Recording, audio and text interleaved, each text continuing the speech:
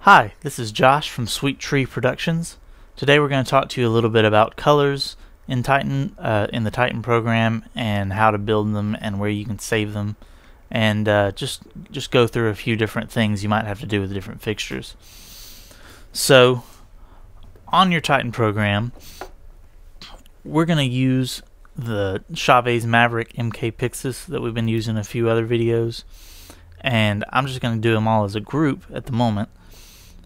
And what you're going to see when you click on them, the first thing in version 11 and 11.1 you're going to see on your attribute editor is this nice little screen here where it brings up some different options for mixing color with hue and saturation, that kind of thing, some RGB mixing and some CMY mixing. This will be available for any fixture that can color mix, but it's going to work better if you work based off of what your fixture actually has. So if you have an RGB fixture, it's a little bit better to work off of that than your CMY, even though it will still do it. It's just going to be a little different.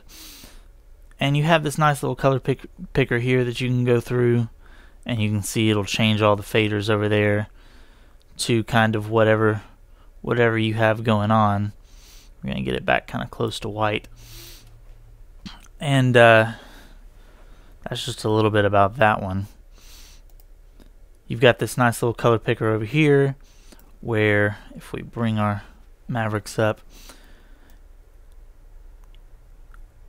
you can just change some colors around there to kind of wherever you want. You can change the intensity of it there, the actual opacity of the color. You have your channel, which will actually outline what your fixture has, as well as that same little color picker we had on the first screen. And it does kind of the same kind of thing. You can move these faders up and down as well here too to get whatever color you want. Say I want a magenta with no white in it, and that's kind of as close as it's gonna get to that. Then one of the cool things they've introduced in version 11 is these nice little color pickers here that are actually based on filters of actual gels and that kind of thing. You've got a bunch of Lee filters if you're familiar with those, Roscoe Lux, and Gam Color. And you can see you can go through, and it's got different filters based on those gels that this light will produce closest to its ability. So if we want kind of a skin color, we can go to Roscoe 2, and it's going to try, and you can pick through and find one that works well for you. And again, if you want to adjust that, fine tune it, you can go in here and do that if you'd like. So when you're recording a color, you can record it to anywhere you can record anything on a console. So if you have it on, if you want to put it on your executor buttons, if you want to put it on a fader, you can do that. They've given you a nice little color palette window you can see here. It has a few different options. If you've got a second screen hooked up, you can do everything you would normally do with any kind of window. You can resize it, all that good stuff. But when you want to record a color, again, we'll just go into this screen here. We'll just go to a full red, make sure it's full on this slider here, and we're going to go in this. And for this fixture, just because they're a little special, I'm going to show this as Maverick Beam Red. And as I do this, I'm going to go through my color attribute editor down here and kind of look through and just make sure everything's kind of how I want it to do. And you can see you're going to get a few other options up here that we'll go into in a moment for color picking. But if you're just mixing a color, you just kind of want it to be based on what's correct in your mind for that. So yeah, that looks like the attributes I actually want to be recorded are recorded correctly. So I'm gonna go over here. I'm just gonna record a color palette, and you can see now my color is there as I've saved it. We're gonna clear back out, and we'll get back into these guys. So the other way you can choose color with different fixtures is you'll often have with fixtures with color wheels, we'll say it that way. You'll have a screen that pops up like this, and you can go through, and on some you'll have a fader. We'll go to the blue cyan. You'll see you can click and drag it and kind of change from blue to cyan, and it'll mix to that as best it can in the beam at the moment. And for this fixture, you've also got a ring color where you can do kind of the same thing. It's got a few different color temperatures of white, that kind of thing. And you've also got some different color options at the bottom. It can index through some. It can color fade here. Sometimes this color fade might be on a different window, just depending on if you've built your profile, if it's an Avolites profile that's built, if it just works better in another section of the attribute editor. Sometimes it might be under somewhere over here in effect or in special, just depending on what you how you do things. But for this case, we'll just go through and we'll record. We'll say blue on the beam. For this fixture, this color here corresponds to the beam portion of the light, and the ring color corresponds to the ring of the light that's on the outside. So now I've got blue and yellow selected for this fixture. I'm going to go in. I can do the same thing. I can say Maverick blue / yellow, and you can see if you type that in, which I will do often with these, you can type it in legend there. You can give yourself a picture if you want to find the color that matches up. In this case, we can just do a little bit of a blue and a little bit of a yellow, and you can give yourself that. If you want to do it that way, we can draw out the light if we want to do that, changing some things. The middle is blue. Change that down. The outside is yellow. We're just going to make a little kind of sun shape there to show me that the inside of the light is blue where the beam is, and the outside is yellow. So we'll press enter there, and you can see I did record it as a legend.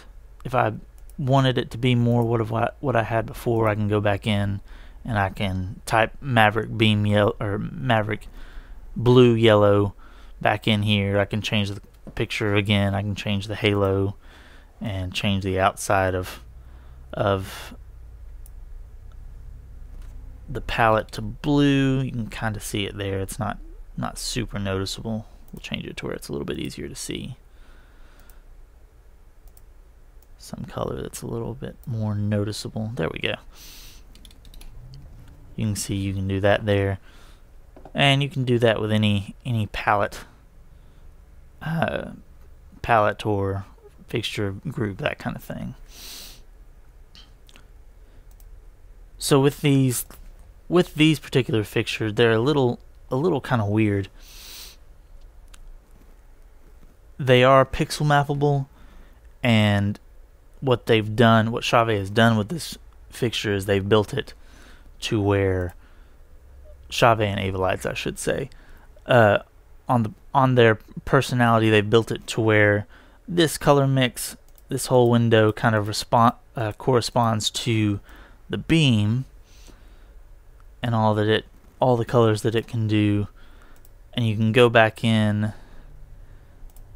to this window, and you can see that you have ring red, green, blue, and white, and then you have some masters that we'll leave down for now.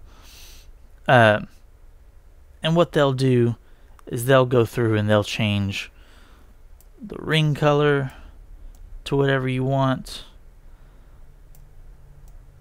If you just want it to be that kind of color right there, you can save that in here. And you'll notice that with our first one I said beam red, and I did that for a reason. And you'll also want to make sure if you're color mixing with these that you have all of your color wheel options to open. So we'll go back in here and we'll say, alright, our ring is green, white, and we'll leave it as that. And we'll clear back out. And we're going to go through, I'm going to go through and make a couple of other colors real quick, just to kind of give us some changing options. Maverick beam blue.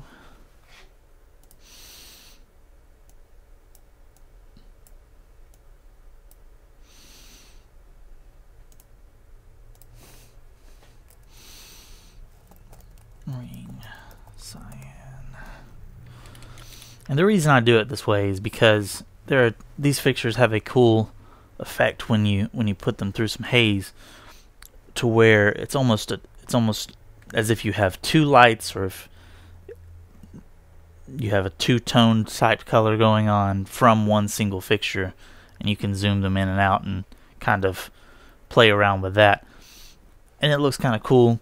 But if I just record them like this, the problem becomes that whatever other options I had going on in my color mixing at the time, with whichever one I'm not working with, will also be saved to this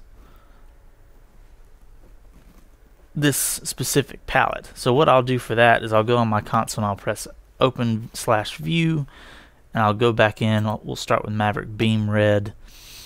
And because I'm going to have to kind of keep up with myself here, I'm just going to show color attributes just in case it's just showing some other stuff.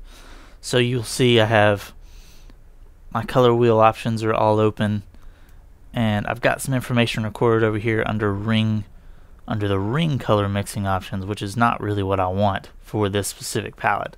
So I'll go through and I'll kind of click and drag across all of them, and I'll press off. You can also do this by going through and pressing each individual attribute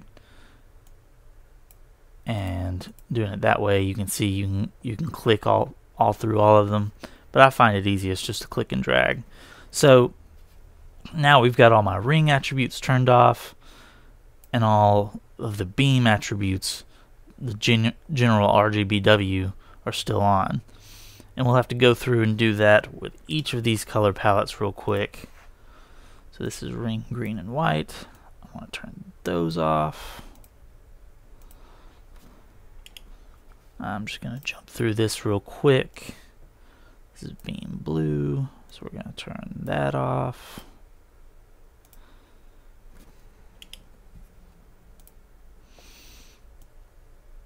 And this is ring cyan, so we're going to turn the RGBW off.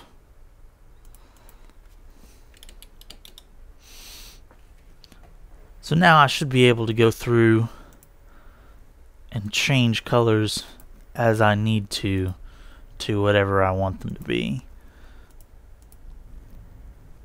So we can see I've got red and that greenish white color.